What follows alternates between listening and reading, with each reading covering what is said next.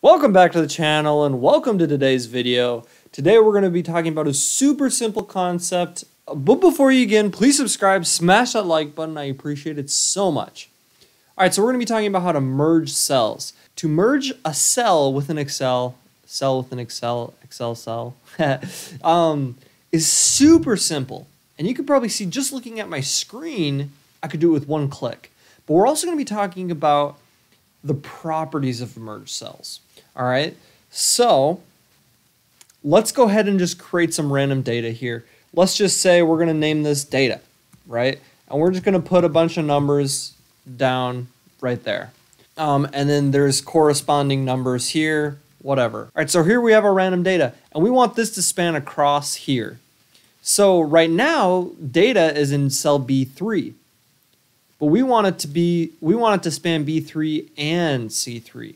So what we can do is select the cells we want to merge, and up here at home, we just hit the merge and center button here. And if we hit this drop down arrow, we can merge and center, which means that we will merge these two cells and that this will be put in the middle. And let me show you what that means.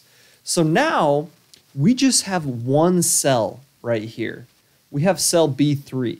It's not C3 and B3, it's just one cell B3. So if I click here, I'm still in B3. Click here, same cell. Here, new cell, right? So let's undo that. And if I were to do a merge across, basically it's just going to merge those cells, but it's not going to center the info that we have there. So we'll just merge and center that again. All right, so now I can drag and put this anywhere where there's empty cells. But for example, if I have cells here, there's already data there, right? Which is obvious, and I can just replace it and my merged cell will stay the same. But now let's talk about what happens if you try to merge a merged cell within a merged cell, you know, mergeception.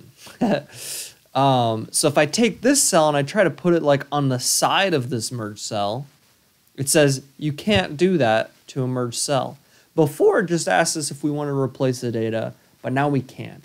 So in order to do that, we're going to have to unmerge, and then we can drag into there, if that makes sense.